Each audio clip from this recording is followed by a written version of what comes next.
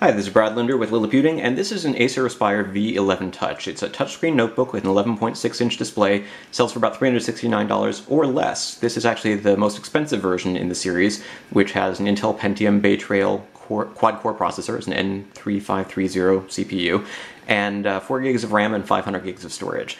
At $369, being the most expensive model is still a relative term, but there are cheaper versions with non-touchscreen displays for less, or 2 gigs of RAM or 320 gigs of storage. So the cheapest model is the E11 with a dual-core Celeron processor, and that sells for $250. Goes up to this model, which Acer loaned me to review. And it's a pretty nice little laptop with, like I said, a Bay Trail processor, which is similar in architecture to the Atom chips that you might find in low-cost tablets or notebooks, but it offers a combination of long battery life and decent general-purpose performance. Once upon a time, an Intel Atom chip was a sign that you had a low-power device that was going to be relatively inexpensive and probably a good secondary device, something that you might use when you're on the go, but that you wouldn't necessarily want to use as your primary laptop. But this machine, depending on your needs, really could be the only laptop or the only computer that you need in the house. It's not going to be a high-end gaming machine, it doesn't have a high-resolution display, but it can get most tasks done reasonably well. And on top of all of that, it's a fanless system. That Bay Trail processor is a 7.5 watt CPU, doesn't use a lot of power. So let's take a look at the case for this little machine. Weighs about 3.1 pounds, measures about 0.85 inches thick at the thickest point. It's got an SD card slot, USB 2.0, and a headset jack.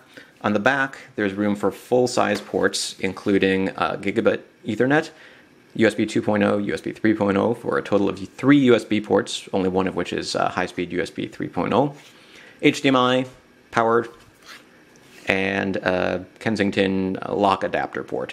So, again, fanless system, no vents. These little guys on the bottom are speakers. As I mentioned, it gets decent battery life, up to about 7 hours of battery life. Maybe 5 if you're doing really CPU-intensive tasks, but 6 to 7 is pretty reasonable for doing work on the go. So Wi-Fi on, screen brightness set to 50-60%, and a lot of web surfing, editing documents, and so forth. That's kind of what I spend a lot of time doing as a blogger, and I've taken it to coffee shops or other places and gotten pretty good battery life. If you need more power, you're going to have to carry this power brick around with you. The battery isn't easily swappable. It's relatively small for a power brick, but it's not exactly a cell phone charger style system. As I mentioned, battery built in, you can't just pop it out. But you can take 13 screws off the bottom of the laptop here, and I've got another video showing how to do that, and get at the battery. Not really meant to be user replaceable, but perhaps you could swap it out. Some of the cheaper models in the series might actually have lower capacity batteries, so they're not going to get quite the same battery life as this version. If you do take off the panel here, though, you'll also be able to pull out the slim 2.5-inch hard drive and replace it with a faster solid-state drive if you wanted to. And you could take out the entire motherboard if you wanted to and get at the memory and upgrade from 4 gigabytes to more RAM if you needed to. That's a little bit trickier to do. You have to remove a couple of connectors for the touchscreen and the keyboard and so forth to get at it. So really, if you have a choice between getting a model with 2 gigs of RAM and 4 gigs, you might want to opt for 4. If you need more than 4, you're going to need to do a little bit of surgery. So open it up, and as I mentioned, it has a hard drive instead of a solid-state drive, so we're going to turn it on, and you'll see that while Windows 8 generally boots pretty quickly, even on systems with relatively slow processors, it's not quite as fast as some of those systems out there when it comes to loading. So, better than the Windows 7 or earlier system, but not immediate here. It's got a touchscreen display, and it has what almost looks like 2 separate screen bezels. I think you can actually see it better from this side on the camera. So there's a black plastic bezel here around the edge, and then inside there's a black area surrounding the visible part of the screen. And that allows you to do things like, let's go ahead and launch an application. You can swipe down from the top and use edge gestures like that. So you do sort of need that, some sort of bezel. It's a little bit weird that it almost looks like it has 2 bezels. I don't know why it's taken so long to load the weather. Here we go. It's a little bit weird that it looks like it has 2 bezels, and the non-touch versions of this don't have that sort of two separate system. They just sort of have one thicker black plastic bezel around the screen. So, as we mentioned, this has a touchscreen display, reasonably responsive. You can poke the screen, it wobbles a tiny bit, but not so much as to be particularly distracting. And while I was initially skeptical of the idea of laptops with touchscreen displays that didn't have sort of a tablet functionality, I find that it's actually pretty handy. So when you're typing, you can sort of reach up to the screen, and it's almost as natural an experience as reaching down to the touchpad. If you're using a mouse off to the side, you might find it a little bit awkward to reach up to the screen at that point, but being able to actually touch the part of the screen that you're looking for instead of having to move a mouse cursor around and then click and drag, I find can actually be pretty useful.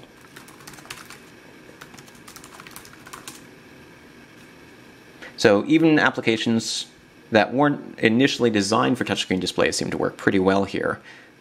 And the hardest part is that some of these little menu items can be a little bit small.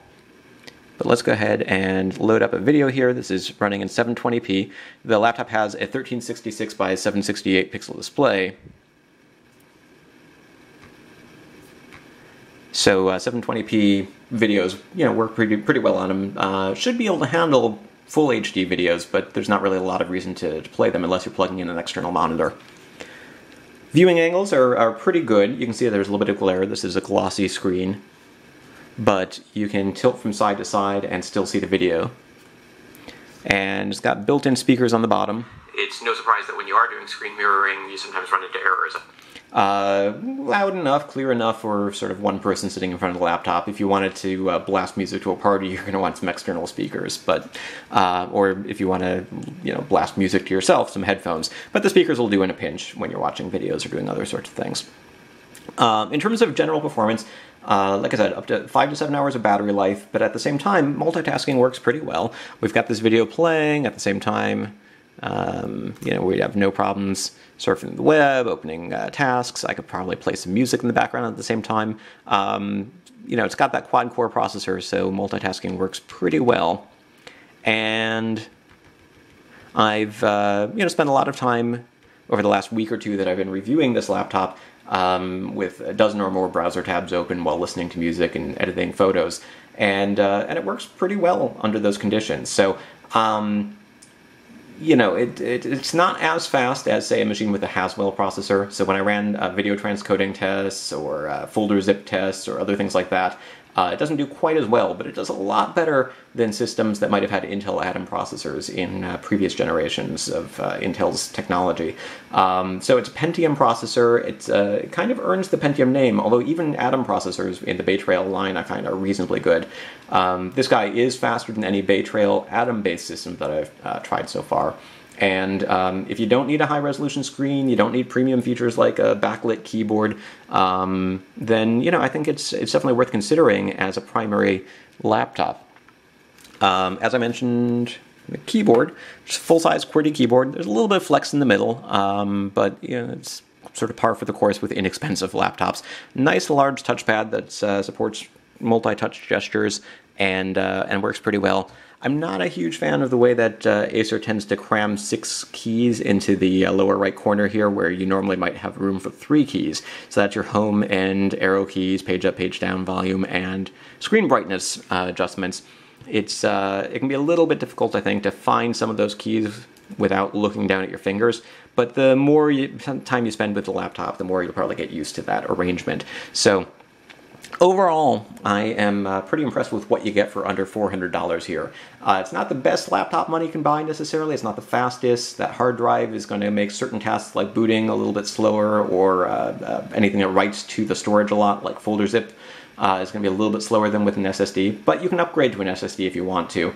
And again, if you have basic task needs of a computer, it's pretty impressive what you can get for under $400 here, especially in a system that is fanless. So it gets long battery life and it runs almost silently. The only thing that could possibly make noise on the inside really is that hard drive, which again you can replace if you really wanted to. So this is Brad Linder with Liliputing and a video review of the Acer Aspire V11 Touch. You can find more details at liliputing.com.